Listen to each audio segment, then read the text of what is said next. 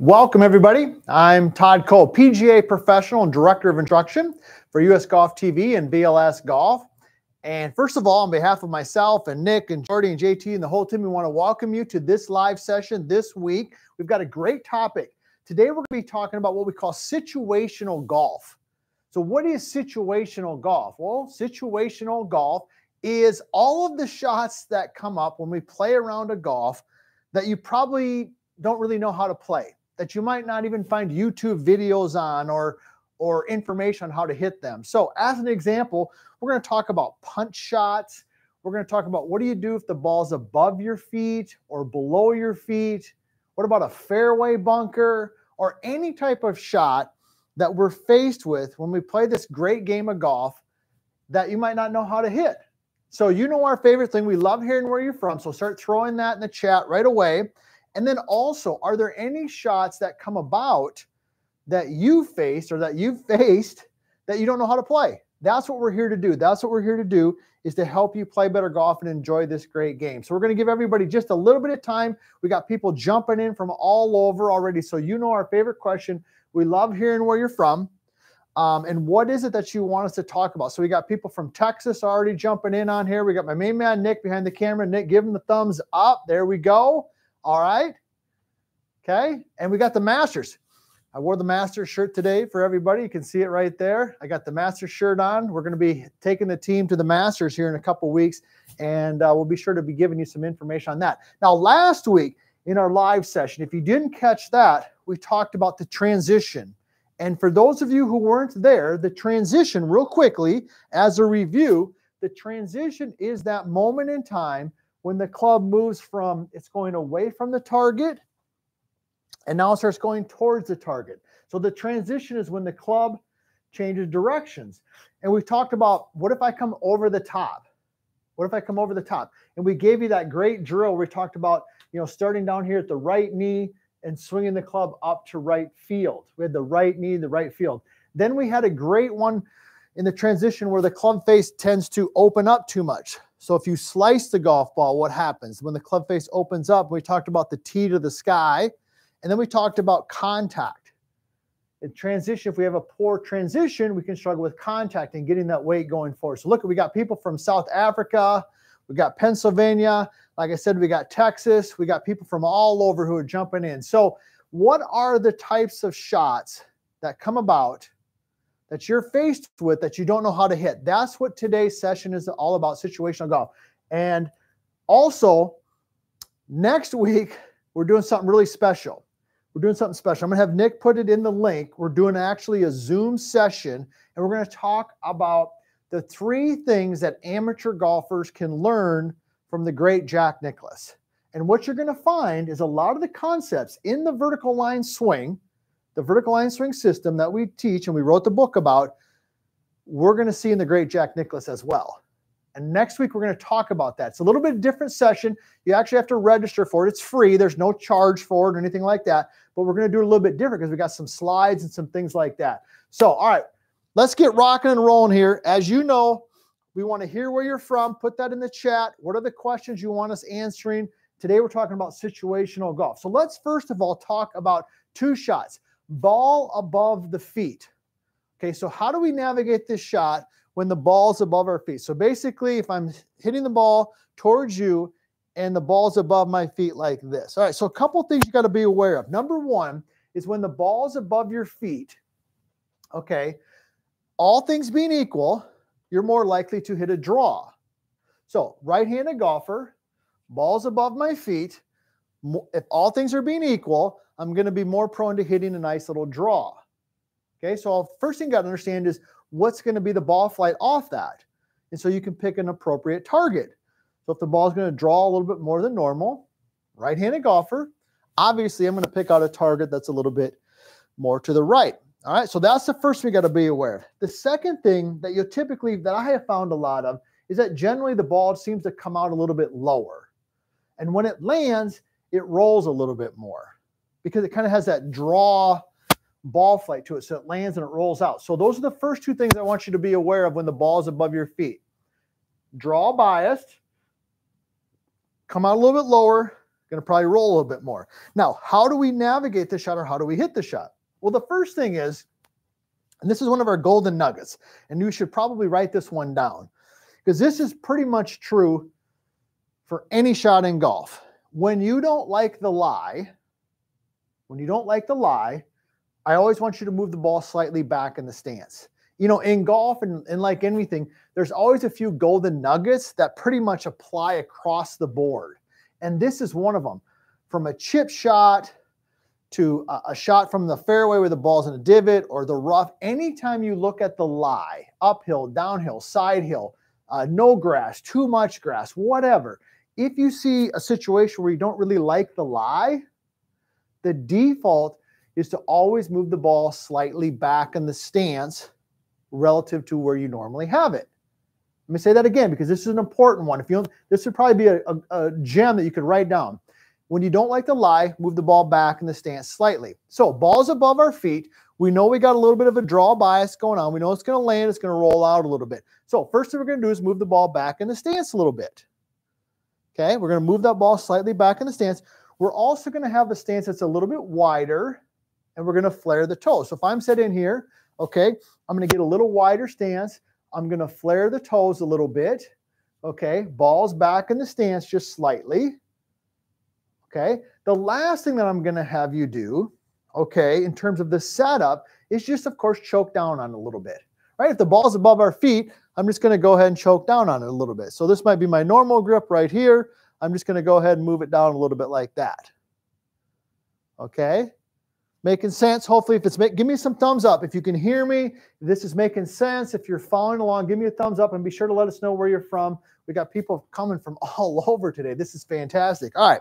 Now, that's how we set up. Now, what about the swing?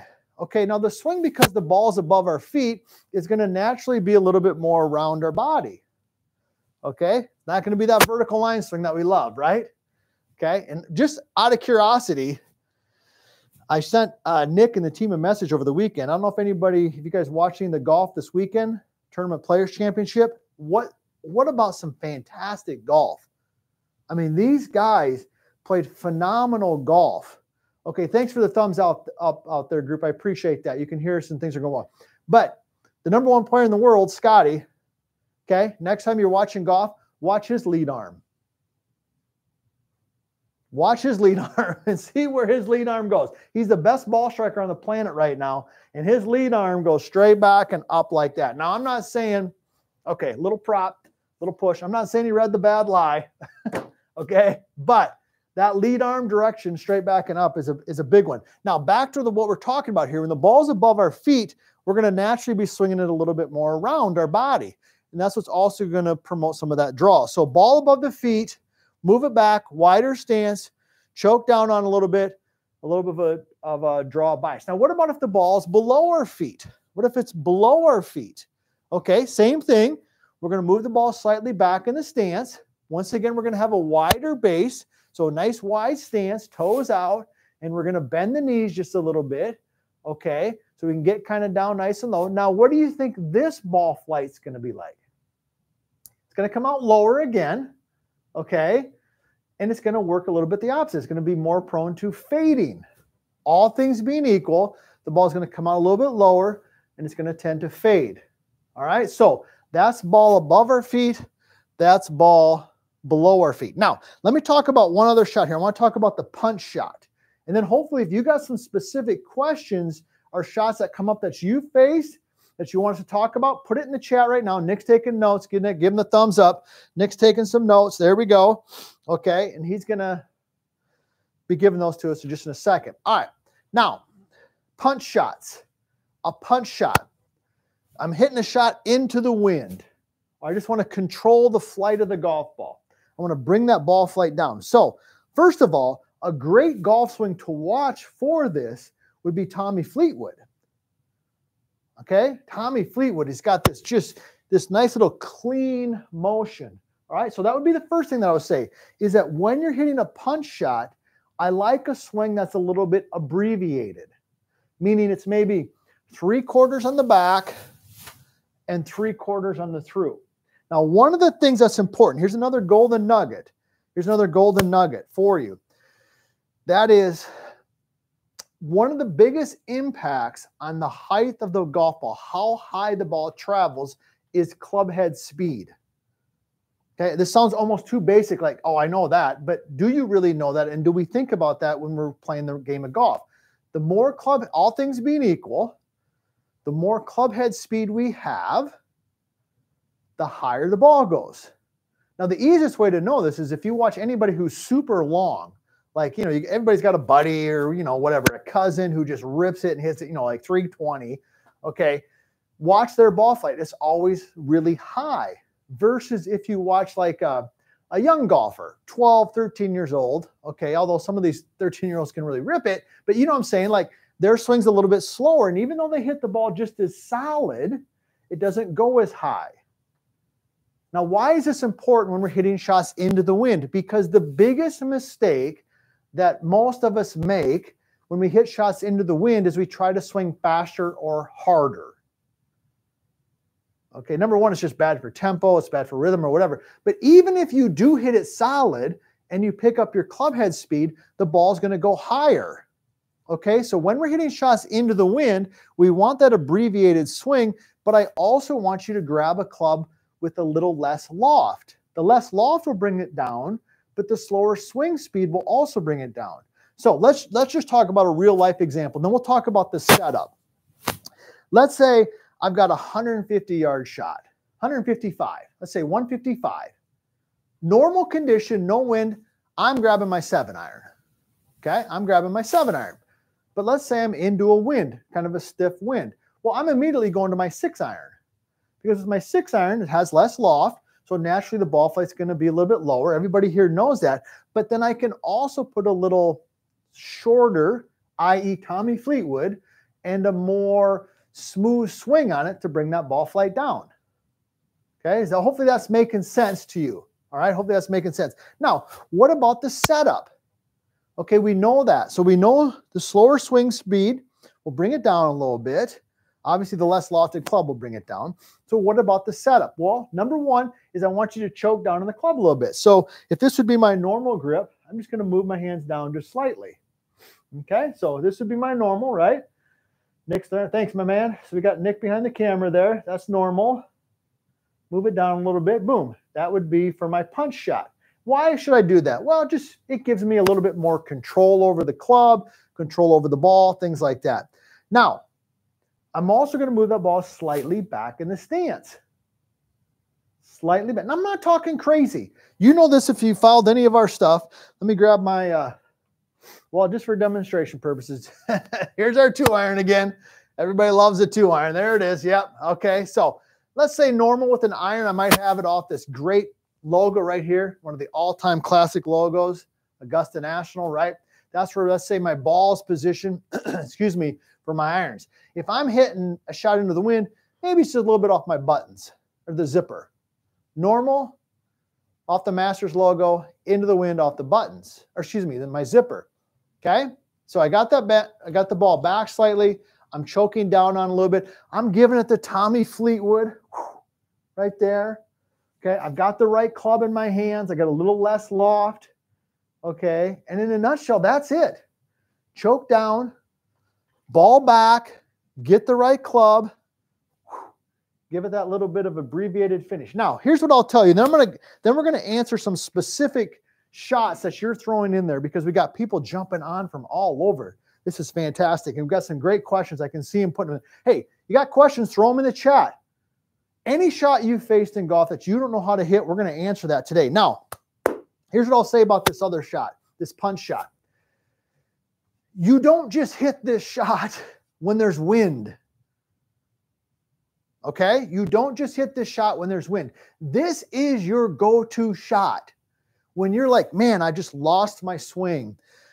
I just don't have it today. It's not happening. That's okay. It happens to the best players in the world. But what is your go-to? Your go-to should be this little 3/4 kind of punch shot. Okay? It's a great shot to have in your bag when you feel like you're losing your swing. Also, it's a great shot when the pin is in the back part of the green. Okay? I got a green. Pin's way in the back left corner or back right corner. This is a great shot because it comes in a little bit lower.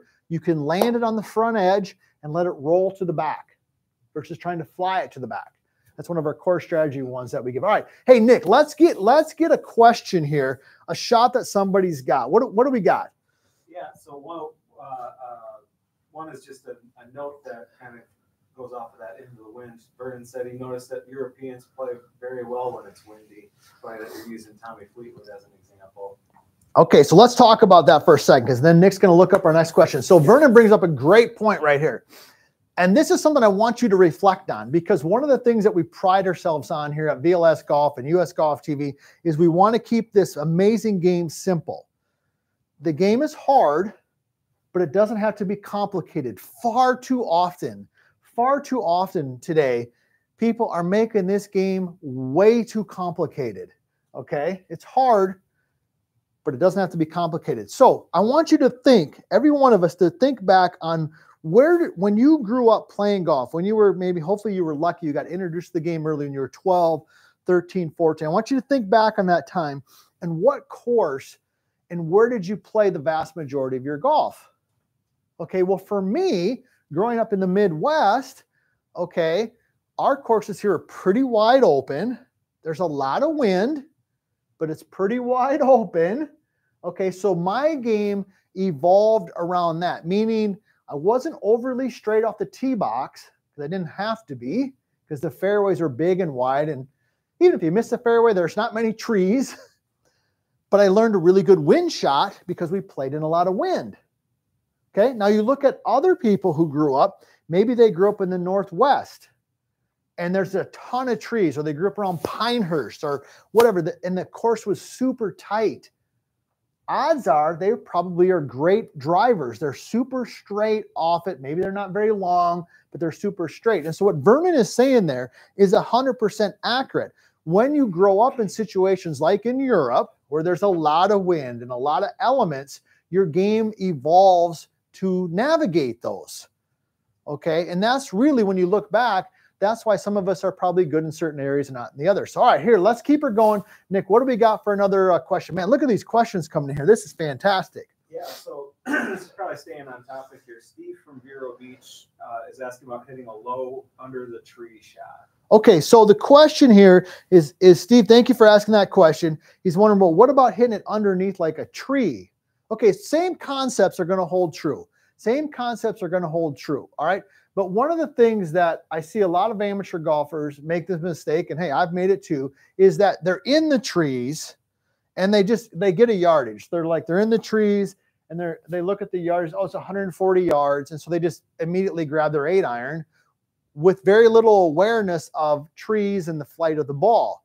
Okay, so one of the things, and I've just seen people do this. I don't know how accurate this is, but generally I'll have a lot of people will just like, I got a wedge right here. If I just stand on that wedge, I'll move back here a little bit so Nick can see that.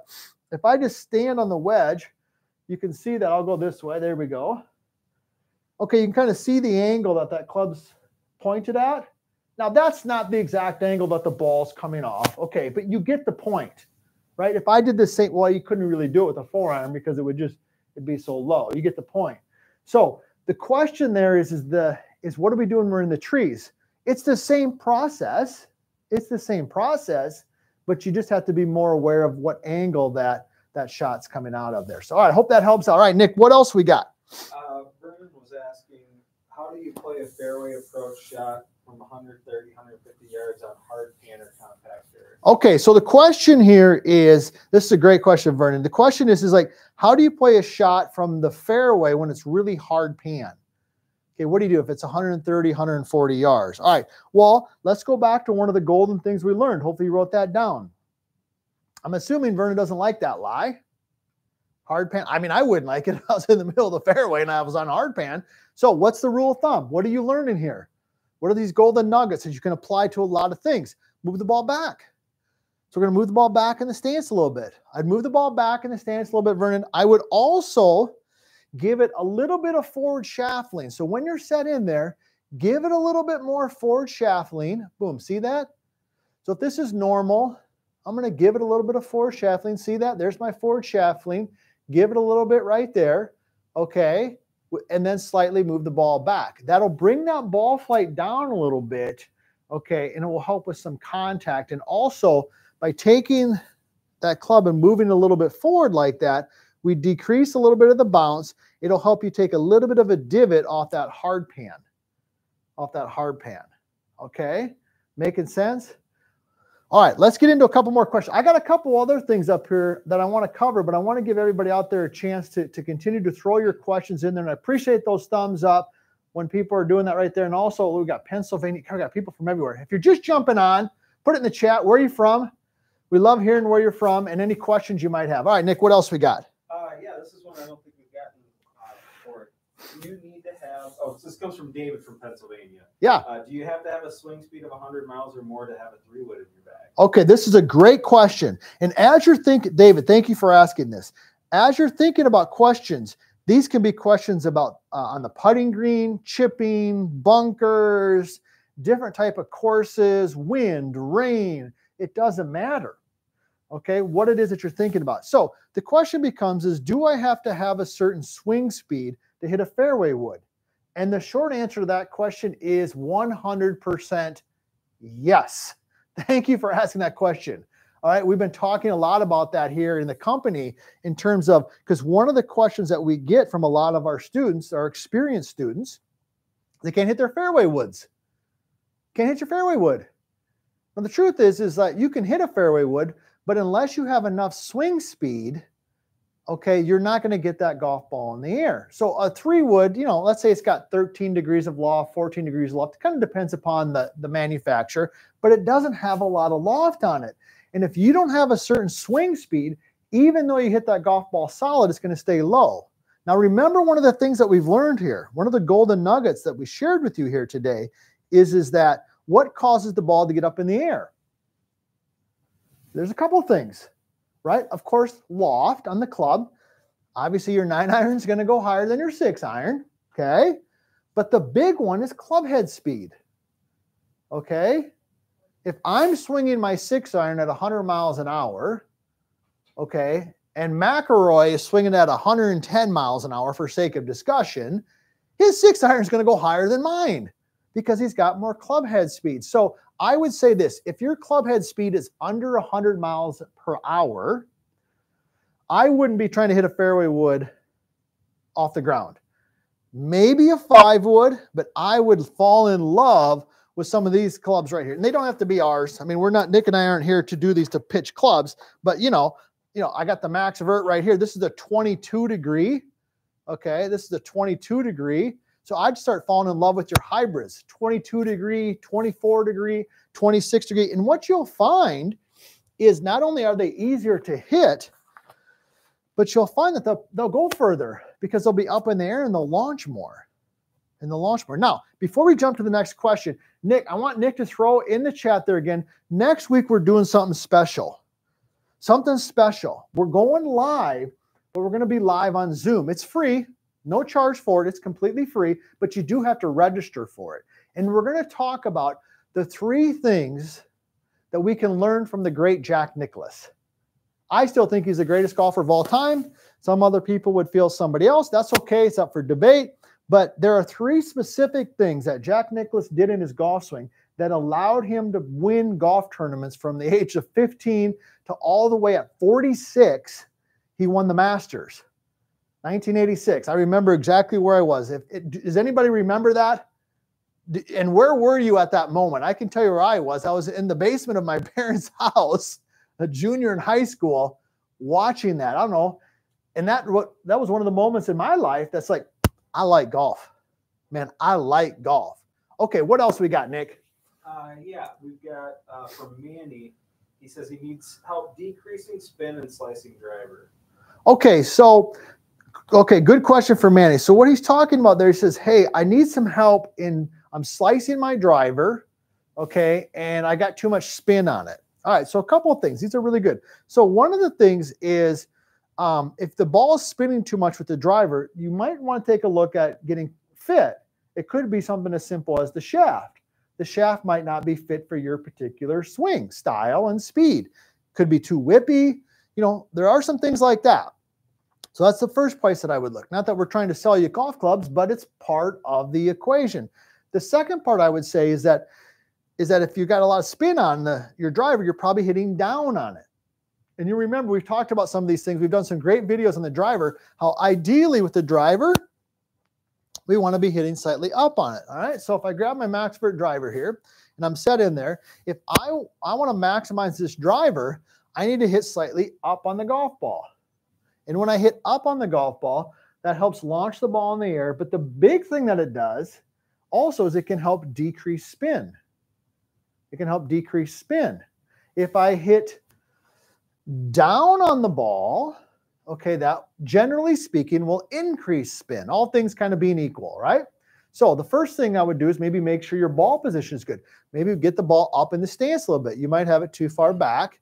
Move it up in the stance just a little bit, okay? So check the shaft, check your ball position, move the ball up in the stance, and number 3, to fix that, is I would work that right knee to right field. So it's right knee to right field. So you start down here and you swing it up to right field and you rotate it over. Now, last week I shared with you another golden nugget. I love these golden nuggets, okay, because they're things that are just, they're knowledge based. They're not specific to your swing. They apply to all of us. We talked about one of them today. Remember what it was? If you don't like the lie, what do? Move the ball back, right?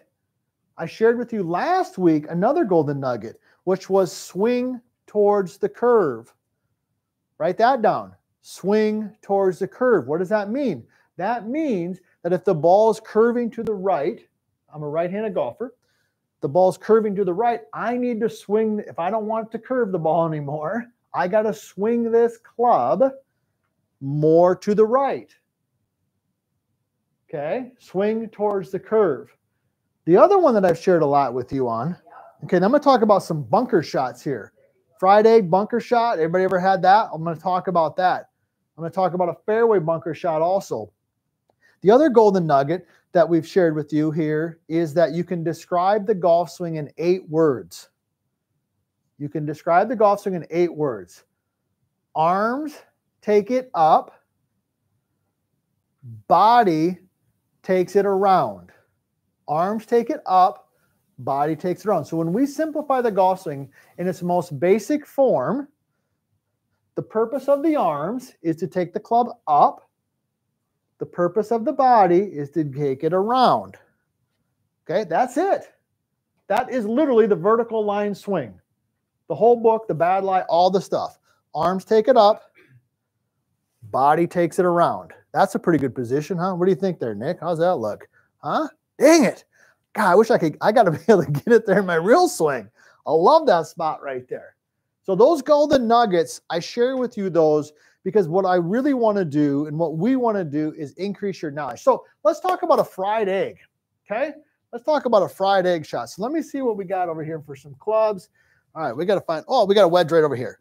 So a fried egg is a shot. When we hit a shot, hopefully everybody knows, let me just describe what that is. We hit a shot into a bunker, greenside bunker. You walk up there and you look at the ball and you're thinking to yourself, uh-oh, I don't like this because the ball is literally like buried in the sand. It's like all sand around it and it's just buried, right? And the only thing you can see is just the little top part. That's what we call fried egg. Happens every once in a while. Happens every once in a while. So how do we navigate that shot? Okay, well, let me ask you this question. Do you like the lie? I don't like that lie. I don't know about you. So what do you know? I'll move the ball back in the stance a little bit. That makes sense, right? Okay. Now, I'm not going to get into the whole bunker situation. We've done a ton of videos on bunkers. You can check those out if you're interested in how to hit a standard bunker shot. We got some great stuff in there. We cover it in depth in the book. Matter of fact, we're doing another book right now that's all short game. In depth on putting, in depth on chipping, in depth on bunkers. Also, we got some great practice plans in there and some information we've never shared with anybody before that's going to be in that. That's coming out mid to late summer. Now, but when you're in that situation where you have that fried egg, the first thing I want you to do is grab your most lofted wedge and you're going to take the club face and you're going to close it a little bit. Okay, we're going to take the club face and we're going to close it. We're going to move the ball back in the stance a little bit. Club face is closed. We're going to get nice and wide. Okay, all the same stuff we talked about. And then here's the key. When you swing this club back, you're going to swing the club head very vertical going back. So this would be vertical. Notice the shape of the club head. Watch the angle that the club head works. Okay, versus kind of shallow. See the difference. This would be bad for the fried egg shot.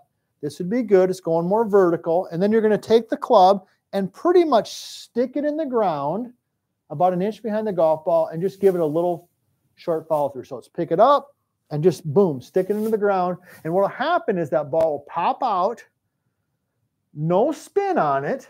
So it's going to land and it's going to roll. Okay? Making sense? All right. Hey, what else we got? Let's get in a couple more questions here because we've covered some great stuff. We've covered ball above feet, ball below feet, fairway bunkers, wind shots, out of the trees. What else we got, Nick? Yeah, Daisy asks, what is the most used wedge number around greens? Okay, so the question there is, what type of wedges should I be using around the greens? All right. Well, generally speaking, I would like, if you have the opportunity to practice, if you're practicing your short game, which hopefully you are, okay, I would practice with 3 clubs. Your most lofted club, which typically should be like a 56 or 58 degree, maybe a 60. I'm not a huge fan of 60 degrees of loft for the average recreational player. I like a 58, even a 56. So whatever your most lofted club is, number one. Number two, okay, you want a stock club. That's like a gap wedge. So that's probably like a 54 or a 52 degree. Okay. And then you've got like kind of like a low runner, which is going to be probably like a pitching wedge or a 9-iron. So first of all, you want to practice, if you're practicing 3 clubs, you got your little low runner, i.e. 9-iron pitching wedge. You've got your stock, middle of the road, which is like a gap wedge, 52, 54 degree. And then you got your high soft one, okay, which is like a 56, 58. Now, if you don't have the opportunity to practice a lot, which is the case for a lot of us, there's nothing wrong with that. Then what I would suggest is that you do the vast majority of your chipping with your gap wedge, which is a 52 or 54 degree. And you just practice and you hit almost all your chip shots with that one club. Because I would rather have you comfortable with 1 club than uncomfortable with 3 clubs. Make sense? Okay, hopefully that does. All right, what else we got, Nick? Let's get a couple. Well, we got some great, anything to do with golf. Situational golf, different types of shots, or anything that you feel right now is really giving you some struggles. Let's talk about it and let's help some people play better. Yeah, Brendan says he has the Maxford 3 hybrid in his bag. Would it be good to have a 4 hybrid as well? And what would the advantage be to having that? Okay, so the question there is that, hey, I've got the Maxford 18 degree, but maybe I want how about the 22 or something like that? The short answer to that is yes, 100%. See, hybrids are designed, and it's not just ours. I mean, you know, of course, Nick and I and Jordy and the whole team, we love ours, but there's other good ones out there, you know. Typically what we find with ours is ours are designed specifically for the experienced golfer, meaning that they have different launch angles and different shafts that match those club head speeds. But a hybrid is designed to help get the golf ball up in the air for slower swing speeds. So if you don't have a swing speed over 100 miles an hour with your driver, which is the vast majority of us, there's nothing wrong with that. Doesn't mean you can't play great golf. But you should certainly not have a 3-iron in your bag and not a 4-iron in your bag. And the 5-iron is iffy, borderline. 6-iron, I think, is okay, 7-iron, and so on. Because if we don't have the club head speed, and this is what we've learned here today, is that if we don't have the club head speed to support that loft, that little bit of loft, the ball's not going to get in the air. And that's why, like tour pros, when they have their driver, they have the least amount of loft. They have less loft than I do because they have more club head speed. So the short answer to your question is yes, I do think it would be a good idea to have a couple hybrids in your bag, 18, 22, 26 degree. I think that would be fantastic. All right, Nick, let's get in 1 or 2 more questions, and then let's also make sure we continue to throw that link in, because next week, we're doing this Jack Nicklaus thing, and I'm really excited about it because I've got 3 things that I want to share with you that I've noticed in Jack's swing that I think can really help you out. And like I said a couple times, it's free. There's no charge for it, but we got some slides. We're going to do some slides and some pictures. So we're doing a little bit of a different format. And hey, if you like this stuff, share it with a friend. Tell a friend about US Golf TV, VLS Golf, usgolftv.com. That's our website. We got a bunch of free stuff there, free content that we give away. And tell a friend about the Zoom we're doing next week. And let's get some more people there. People just like us who love this game, want to share and want to get better. Nick, what else we got? Yeah, so going kind of back to the bunkers, Manny asks, some of our municipal greenside bunkers have harder dirt rather than sand you can splash. How do I hit those shots? Okay, who's that? Manny? Manny, yeah. Okay, Manny, you the man, or girl, whatever, or maybe it's a female, I don't know, but you the person. Let me just say that. You the golfer. I love this because you're asking questions, and I guarantee you there are other people who are thinking the same thing that you're thinking. So thank you for having the courage to throw those questions out there, because there are no bad questions. There are no bad questions. So the question is what about those situations where I'm in a greenside bunker and there's no sand? There's no sand. It happens, right? Okay, so here's what you're going to do. Here's what you're going to do. We're going to take the club face, and what we're going to do is we're going to keep it more square. Now, you know, in our standard greenside bunker shot, one of the first things we do is rotate the face open, right? We take the club face and we rotate it open, right? But if there's no sand, we're going to keep that club face more square, okay? We're going to keep that club face more square. Now, the ball is going to come out a little bit lower because of that, okay? But I just have to allow and I have to play for that as well, right? So the club face is more square, kind of the same stance. Everything's going to be the same. I'm going to move that ball back just a little bit compared to normal. That's one of the big things we've learned here today, is that if you don't like the lie, move the ball back relative to normal for that shot. So we know in a greenside bunker shot, we like the ball a little bit forward. But if there's no sand, I'm going to move the ball back a little bit from forward. Now, I'm not moving the ball back in my stance. I'm moving it back relative to where it normally is. Okay? Now, the same thing can be said. This is a question that people haven't asked, but what about if I'm hitting a driver into the wind? What if I'm hitting the driver into the wind? That comes up, right? Okay, kind of the same thing. A couple things. One is let's tee the ball a little bit lower than normal. Okay, and let's move the ball back in the stance just a little bit. Those couple things can bring some of that ball flight down and help that wind get penetrating through there. So, Nick, let's get into another question. We got time for maybe one more here. Yeah. Tim Shears is asking about mud on the ball. And is there any truth that the ball curves away from the side with the mud on it? Okay, so this is a good question, Tim. Thank you for asking. I know you get some rain over there where you're from, and you get some muddy balls every once in a while, because it tends to rain a little bit over in your side of the world there. So, you know, that's a really good question. I don't know if I can definitively say yes or no to that, but here's what I can definitely say, is that when there's mud on the ball, it's going to react differently than normal. Lower, curve, all types. I've seen all types of crazy stuff, because part of it not only matters is where's it at on the ball, of course, like left or right, but also where is it relative to where the club's going to impact? Is it on the back side of the ball or the front side of the ball? So what I would say is that when there's mud on the ball, we're a little bit at the whim of what's going to happen. Now, here's what I would do, though. I would go back to that wind shot. I'd move the ball back. I'd choke down. I'd grab a little less lofted club. I'd give it my little Tommy Fleetwood finish, and I would do everything under my control to help us control that shape of that ball and what's going on. So, all right, so today we've talked about situational golf. Now, what I'm telling you is next week we've got the Zoom link coming up. 3 things that we can learn from the great Jack Nicklaus. You got to register for that. It's free of charge. There's no fee for it or anything like that. Nick's put that link in there a couple times. Make sure and join us for that. And what I can tell you is, hey, if you like our stuff here, subscribe to it. usgolftv.com. We got a ton of great content there. We're on Instagram. We're on Twitter. We're all over the place. But ultimately, we're here to help you play better golf. And what I can promise you is this, is if you follow the vertical line swing, you're going to play better golf. You're going to have less pain, less discomfort. And also, always remember that you don't have to swing like a tour pro to play great golf.